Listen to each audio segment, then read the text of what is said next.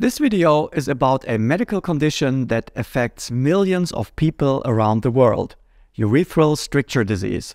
I do this video by special request of NoFallsMetal76. It is an important topic in urology because a little damage causes a lot of trouble. So far, no ingenious solution can be offered by urology. But let's see what we can do. First of all, what is urethral stricture disease?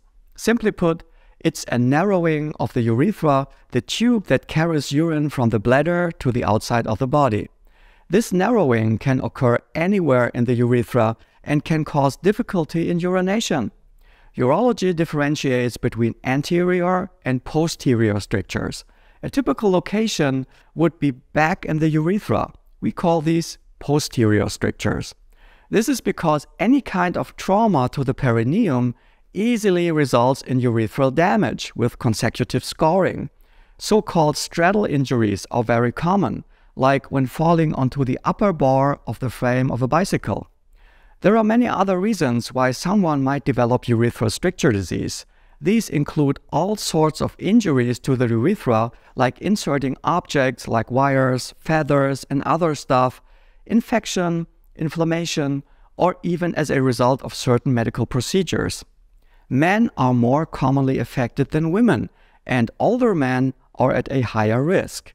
Women have a much shorter urethra, therefore it is more protected against problems. Some of the symptoms of urethral stricture disease include difficulties starting urination, a weak urine stream, straining during urination, and increased urgency to urinate. These symptoms can be uncomfortable and even painful, and can significantly impact a person's quality of life. These symptoms may sound familiar to you, as they also may be present with an enlarged prostate. So, how is urethral stricture disease diagnosed? When I get a suspicion, I will perform an examination of the urinary flow, since this is very easy to do. The patient voids into a special collection device, which will depict the flow per second as a graph. Strictures have a very typical appearance with a straight line instead of a curve. X-ray images or a cystoscopy may also be appropriate to further break down the problem. Treatment for urethral stricture disease can be a major problem, as the condition has a tendency to relapse. It also very much depends on the location of the stricture and on its length.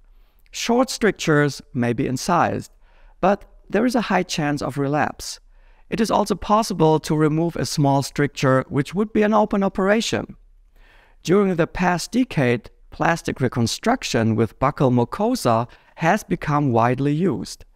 The results are quite good, but overall, the problem lies within the wound healing capabilities of the body. Whenever there is tissue damage, the body will react with eventual scarring. If this occurs in tubes like the urethra, it will lead to constriction. The most complicated strictures are those resulting from radiation as a side effect of radiation therapy. Urethral dilatation is something I only recommend under certain circumstances. This involves inserting a special catheter to widen the narrowed part of the urethra. On the long run, it will cause the problem to get worse, with risks for strictures in hitherto unaffected areas. Urethral stents are also available.